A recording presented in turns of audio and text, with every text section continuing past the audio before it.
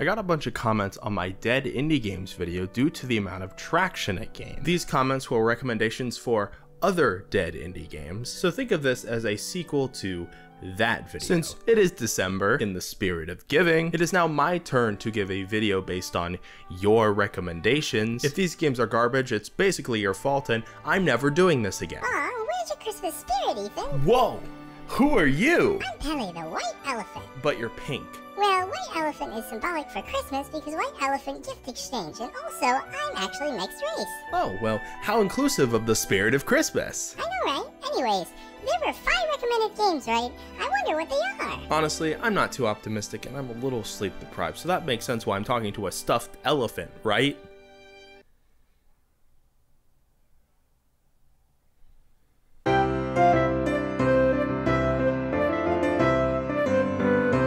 Cheating Tom was made by Crazy Labs Games, and considering how they claim to be one of the world's leading mobile game developers, I am kinda surprised that they are an indie studio. This is another situation where it is on the Apple App Store, but not on the Android Store. Well, 2 to 4 are on the Apple Store. The first one has vanished, meaning the only way to play the first one is an APK file. I forgot to mention that I have used Up to Down before, but it was on Windows where I have active antivirus software, and not on mobile. And this game is for mobile. In recent months, Up to Down has been found to be not the safest third-party app downloading site thing, which means my hesitation to use it previously is now completely justified, despite what Reddit says. This is why there will always be risks with downloading from third-party sites, and I will never be 100% sound of mind to use this site, despite the fact that sometimes it is the only way that it has been digitally preserved. Thankfully, with sites like YouTube, gameplay is available to watch, but not play, meaning I cannot comment on the feel of the game. Cheating Tom 1 starts with an opening cutscene. Then we select one of 2 students. You can hold the cheat, which fills up the bar at the top of the screen, and that's really it. The only thing that changes are the amount of students, the teacher, and the background. Personally, this is a game that I'm not very impressed with at an initial glance. Any links relating to Tabtail have stopped working, meaning Tabtail either got bought out by Crazy Labs or they renamed themselves to Crazy Labs. So maybe the first game also got swept away with that old brand. I think what interests me more is the animated series. It is a YouTube Kids series where the animation is at least more impressive than the game, and although it seems like a goofy school comedy, there seems to be something that is hiding beneath the surface. Something doesn't feel right. At least, that is what the trailer wants you to think. The opening to the first episode shows a combination of both 2D and 3D elements, which immediately changes my expectations of this show due to how the game was pretty lackluster. Turns out this scene was just his imagination and we are brought to the real world. The comedy occasionally lands in this episode due to juxtaposition, and the character introduction graphics stand out. However, the trope of the main character being embarrassed by his mom was severely overdone. Episode 2 introduces us to Taffy, the third main character, with a turnip fascination.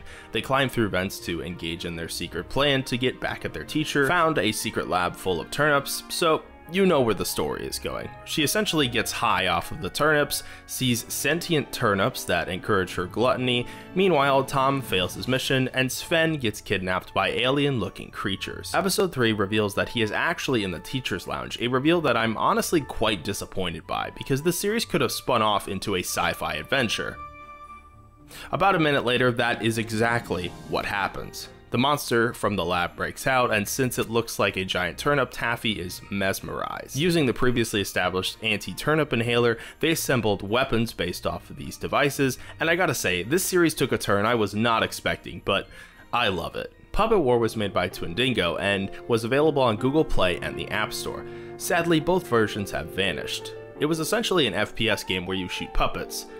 Not really much else going on here as far as I can tell. We start by choosing an episode, game type, and difficulty. Then it plays a trailer-like opening to hype up the players, although this intro is just text on screen with zooming pictures in between. Once the game loads, we spawn as a janitor with a mop. Stars can be collected with each kill, and each kill increases the score. After each level, you can unlock new guns, perks, and survival maps, so there is a sense of progression. There's also a workshop you can visit to upgrade your weapons and perks. After seeing actual gameplay for this game, I think I understand the appeal. Destruction and progression. Honestly, if I saw this game as a kid, I would probably also find it fun to play. It's basically COD Zombies, but with puppets. Twindingo hasn't posted on Twitter or X since 2015. Barely any remains have been found of the company nowadays. All we know is that it was an original indie team of two brothers, Alan and Oren. Zombie Fish Tank was created by Chilingo. Reddit says that the company got shut down by EA, which implies that Chilingo was owned by EA at one point in time. Currently, Chilingo is on the Electronic Arts website. So I guess they bought the company, but then shut down Zombie Fish Tank specifically? Who's to say? According to their channel, the company was active about 5 years ago, and people are begging for Zombie Fish Tank to be brought back to life, which is honestly kind of ironic. This game opens with a cinematic that is quite long, but it immediately addresses the lore of Zombie Fish Tank. Here you play as a corpse that eats other fish. You can also unlock fish dishes, do combos, and use power-ups. Seems pretty simplistic overall. Peripeteia is different from the rest for two reasons. The first is that it is not a mobile game. The second is that it is a game that technically doesn't fully exist quite yet, since it is only in the form of a demo. It was in fact a Next Fest demo and has mature themes. What are these themes? I don't know, because it doesn't tell me. So if you don't like controversial or disturbing games, I guess maybe skip this one. Although after playing it, I didn't really run into any of these situations. My immediate inclination was to go to the tutorial, but it might be more fun to go in blind. The loading screen is a belt, I think. After this, we spawn in what looks to be a broken down warehouse. Loud buzzing irritates the decimated room as a cassette player and book lay on the wooden table. And even after playing some of the game, I still don't know how to put the cassette in the cassette tape, so maybe I needed the tutorial after all. We can pick up the cassette and player, but when we look at the book, it shifts to looking at it from a digital view. It's a note from Filmon, stating how there's been 21 new materials found, that augments exist, and that whoever wrote this had some trouble with extracting certain parts. Immediately after this, I realized that this game is a first-person game, a third-person game, and a top-down action game. The characters' eyes look sunken as if they've barely gotten any sleep. They stand in an awkward, almost unhuman position. After climbing a ladder, we discover that moving crates is an option, that the HUD has both a light and sound meter, and we find the person who wrote the note, a junker. We were supposed to be dead.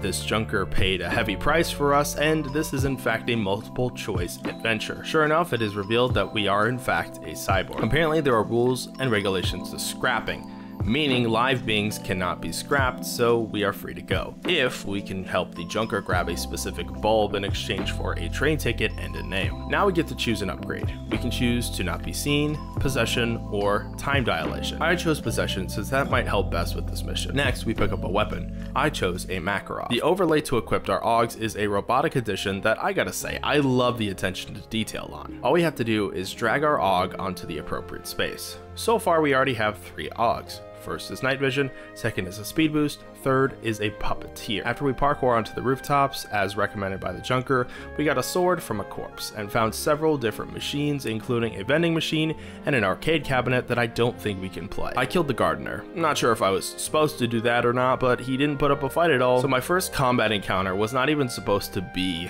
a combat encounter. Finding the light bulb was pretty challenging. It felt like I was wandering around aimlessly and accidentally killed my only chance at a hint. I'm starting to think this is one of those immersive sims where you can play it however you want, because I keep killing people I'm not really supposed to, but keep getting rewarded for it. Instead of focusing on the main mission, I decided to just roam around, and man, this game lets you do exactly that. For instance, I talked to this guard because I wanted to get in, and now I have to plant an explosive in someone's desk to enter. Or do I?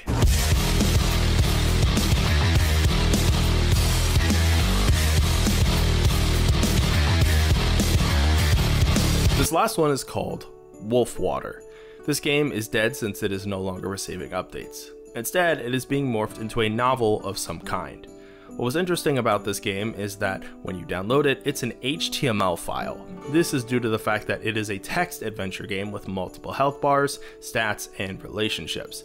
The intro of this game reads like a D&D campaign by using extremely detailed and vivid imagery. We have 8 save slots, our stats are at 0, and we are friends with Drew, whoever they are. We have multiple choices in the game. The first choice is gender, the second is eye color, third is hair, fourth is the length of the hair. This immediately puts a face to your character. After this, various choices like this pop up to personalize your backstory in a natural progression. It's not just the intro. The rest of the story also uses vivid imagery to bring these words to life. Eventually, you have the choice to finally type a name. Honestly, I thought it was just going to be choices, but seeing this option makes me even more optimistic. So I put in my name. I read it for about 30 minutes and realized a few things. It could definitely sway towards being a rom-com, even though the story choice is up to the reader. For a game that touts itself as a psychological thriller, that was not the vibe I got with the choices I made. So yeah, all in all, your recommendations were actually pretty good, despite the fact that I couldn't play most of them. If you're still curious as to the demise of these dead games, one of the reasons for some of these games getting removed might actually be due to the method of the pinned comment in the previous video. As an indie developer, the restrictions on Google Play are actually ridiculous. You have to fill out long forms on a monthly basis explaining minute details that obviously don't apply to your game. And the other day, I got an email from Google the other day telling me that if I didn't update or publish a app,